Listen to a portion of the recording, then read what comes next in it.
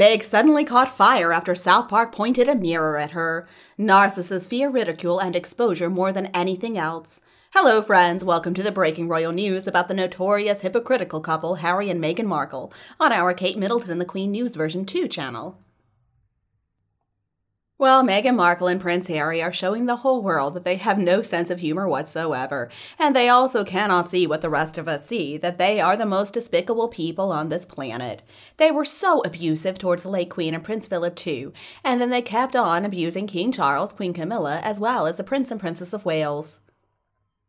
See, Meghan Markle despises these specific members of the royal family because they've got everything that she has always been so desperate for. Fame, a lot of money, and Harry is just so jealous of the marriages of both his father and brother because they're actually in love.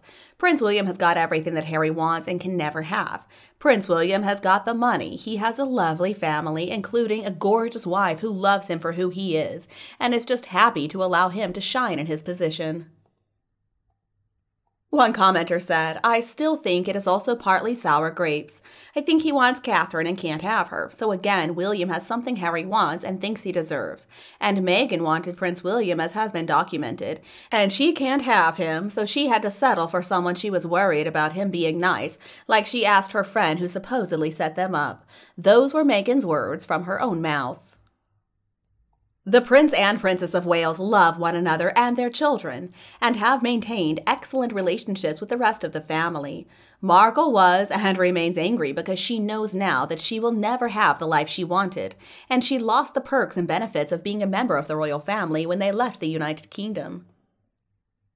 Meghan can call herself anything she wants, but the world knows that in reality they are no longer connected to the royal family other than by accident of birth.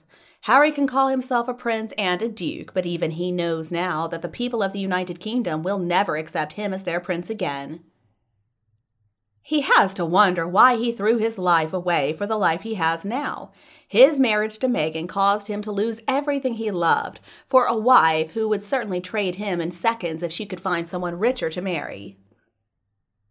And one British expert weighed in, saying, "I did not realize that I was not entitled to my views. At least I can follow the evidence and trail that Harry and Meghan created, and I don't believe the enormous number of lies they have told since they were married. I am very grateful that I can read and evaluate what I am being told and see what you have not seen, or worse, that you believe she could murder someone and it would be okay with you based only on her race. We have watched the worldwide abuse of her family and his family, triggered by the fact that these middle-aged people must be responsible for their bills because they are no longer working royals. Harry's marriage cost him his family, friends, dignity and manners, and everything else that had any value in his life. Meghan and Harry are angry about what they lost when they chose to leave the royal family. It is not the fault of the royal family that neither Harry nor Meghan thought about how they would support themselves financially after they left the monarchy. Meghan commented that she was not getting paid per outing that they had to go on. The royal family paid over $1 million per year for her clothing.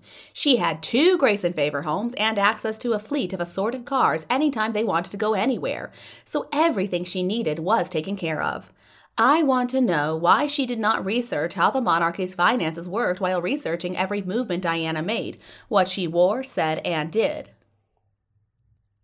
If Meghan had just done her homework, she would have figured out that the best roles and most of the resources, of course, go to the monarch and the next in line to the throne. See, Meghan was expecting that she could spend however much money she wanted to, on herself, of course, and she thought she would just be able to waltz into the vault and pick whatever jewelry she wanted without anyone even overseeing the whole process. I mean, the monarchy has been around for more than 1,000 years now. What on earth made Meghan believe that as a minor player, she was going to marry into the royal family and all of a sudden dictate how things were done? That is sheer egotistical arrogance. Meghan worked in the real world before she married Harry, so I don't really understand what her excuse is.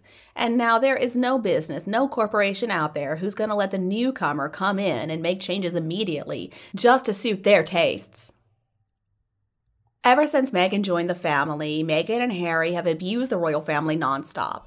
And now Meghan's all angry that she didn't get everything she wanted. And when she attempted to change things, to change how the monarchy itself was run, well, they told her no. I mean, why can people not see that her behavior is truly the root of all the problems they're experiencing right now?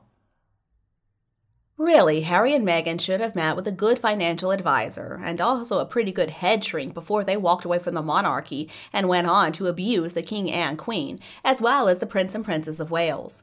I mean, abusing not only your in-laws, but also your immediate family, using your in-laws like they're an ATM, and then expecting them to want to give you a lot of money is so short-sighted, as well as being plain stupid. And Meghan and Harry didn't even put forth an effort to do the job of being working royals after they got married. No, they just wanted to go on vacations. They wanted to be able to drink and abuse drugs and wait for all the money to come rolling in. Why exactly would 4 people, 2 of these people, by the way, are small children, why would a family of 4 require a home with 16 bathrooms and 20 acres of land? I mean, droughts are so common in California, and you know they've got the greenest lawn the world has ever seen. Meghan and Harry keep telling us that they're really smart, but we've got no evidence of that. The royal family and the people of the UK do not trust them anymore, and they don't respect them either. And that's thanks to their awful behavior and the things they've said over the last couple of years. Now, I don't know if they ever had any intellect, but they sure have lost it. I don't know if they ever had any manners, but they've lost those. And they have completely lost all of their credibility, as well as self-respect, obviously. Meghan truly is an empty vessel, and Harry has lost the ability to think for himself. He doesn't understand how to do the right thing for his family and the country that he was born into any longer because he's been completely brainwashed by Meghan. And more than that, it is particularly awful to expect your family to pay for your lifestyle when you are not fulfilling your obligations to your family and the people of the UK either. And then Meghan had the audacity to claim that she was not getting paid, when in fact they had 2 homes, and the palace also spent over $1 million on clothing in 1 year for her. I mean, what kind of job out there offers those benefits? Maybe I need to apply. Now, recently, South Park made people all around the world laugh out loud about Meghan and Harry. They portray Meghan and Harry as they really are, instead of the images that Harry and Meghan are trying to thrust upon us. They are absurd, they are delusional, they're liars, they're idiots. And really, they were already a laughingstock way before South Park ever had their way with them. And really, it's only gotten worse, but that's all their own fault. And a source is saying that Meghan was devastated after South Park because it was like looking in a mirror. Yeah, I'm sure she was. See, narcissists cannot stand ridicule. They fear ridicule and exposure more than anything else. That's because it takes away the idea that everyone is buying into their victim narrative. So basically, they have jumped the shark and the couch.